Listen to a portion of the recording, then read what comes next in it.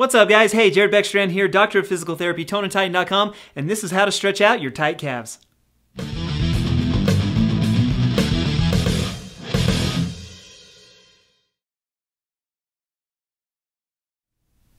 All right, guys, thank you so much for joining me today here on Tone and Tighten. I'm excited to be able to help you out of this problem, show you some stretches that are hopefully going to help you guys to feel better. If the things that I do share are beneficial to you, be sure to hit that thumbs up button.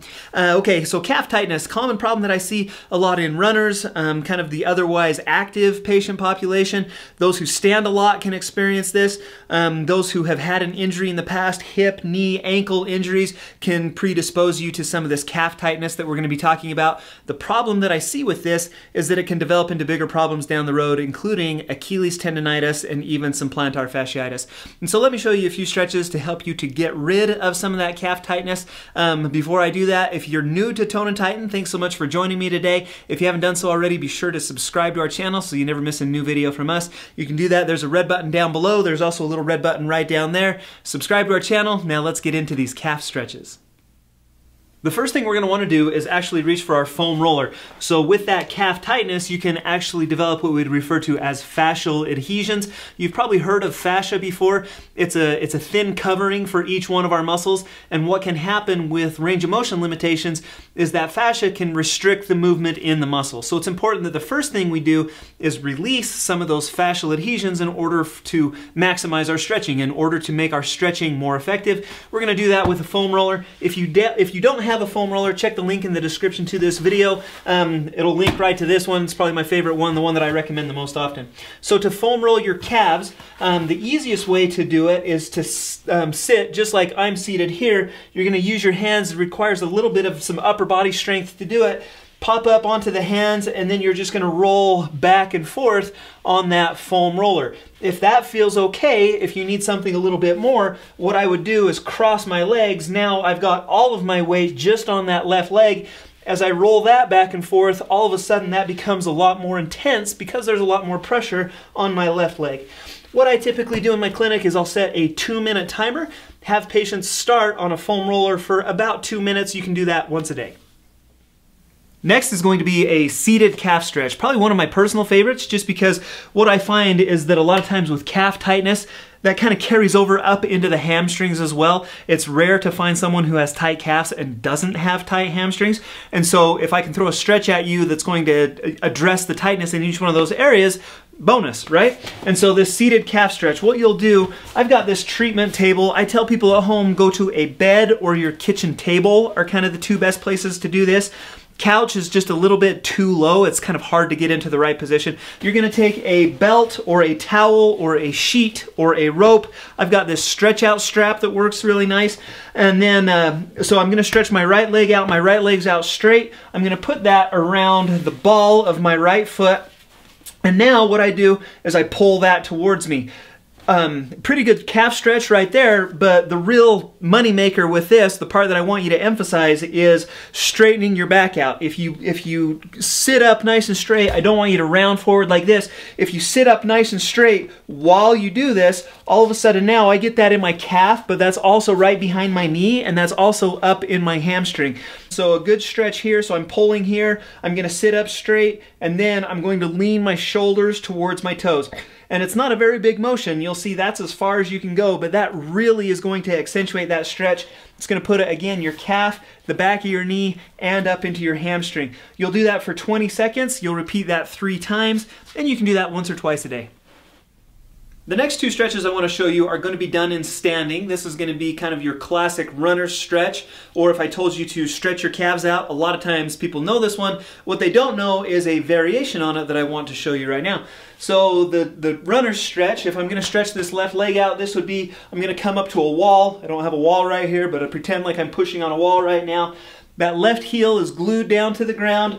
Hands go against the wall, and then as you bend your leg, you kind of push your hips into the wall to introduce more of a stretch into that left leg. Knee is locked out, and that's going to get a good stretch into that calf. Now, here's what people don't always get. Your calf is actually 2 muscles.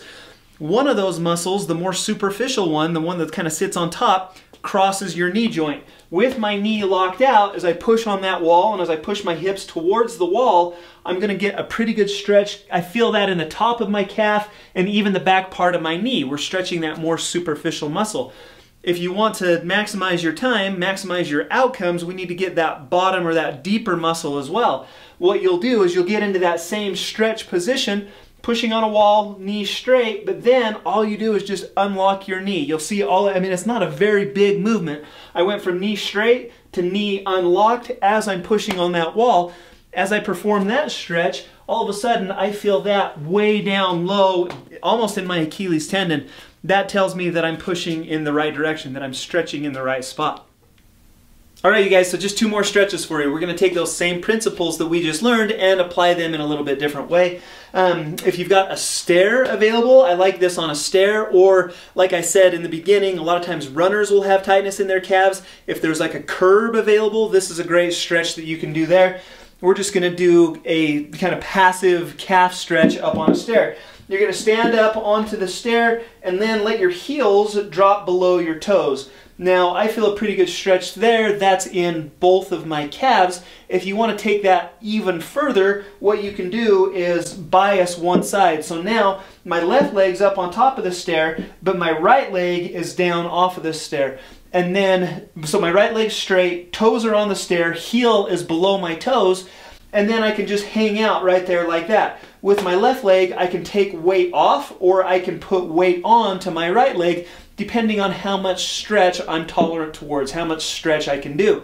And so that's a great way to stretch out that gastrocnemius muscle. My leg's straight, that's the muscle that we're stretching out. But now we know that there's 2 muscles, we've got to stretch them both. And so if I just unlock that knee a little bit, and then that same principle, if I just put more weight onto that left leg, I feel that one down a lot lower on my leg. It's down kind of more lower calf, Achilles tendon. With my knee straight, it's up high and behind my knee. Unlock it, and now all of a sudden I get more of a stretch down low in that Achilles tendon area. So 3 times 20-second holds on each one of those. So 3 times 20 seconds with your knee straight, 3 times 20 seconds with your knee bent, and there you guys have them. So those are about 6 of my favorite calf stretches that you can do to just alleviate some of that tension, some of that pain, some of that tightness that you might feel in your calf.